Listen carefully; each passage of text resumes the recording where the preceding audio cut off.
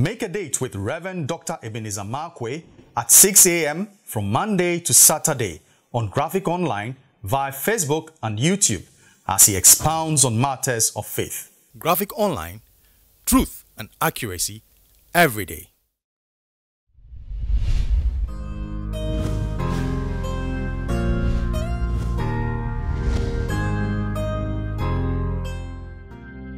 Hello, this is Reverend Dr. Ebenezer Markwei of Living Streams International, bringing you matters of faith with Graphic Online.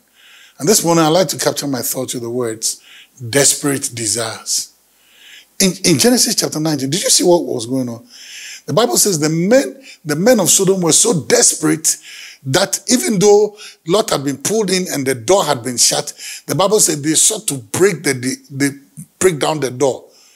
They are trying to break down the door for the pursuit of their desires, and nothing else matters. And then you see what happened to them. You see what happens to them.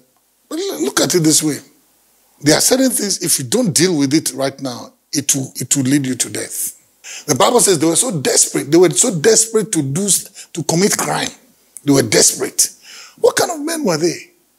You'll be very surprised there are people like that, who are so committed to doing wrong and to doing evil. They're so committed to it. Nothing is going to shake them. Nothing is going to ward them off. But guess what happens to them? The men of Sodom were so desperate to do evil that they were breaking down doors. These people also, what makes, when you begin to work in those things, all the boundaries, you erase all the boundaries, and then you break down the barriers. So there's nothing that stops you from doing evil. That's what they were doing. Well, it is interesting, but that's part of the choices you have to make. You see people going to all sorts of lengths just to do the wrong. No fear of God, no nothing. Just to do the wrong.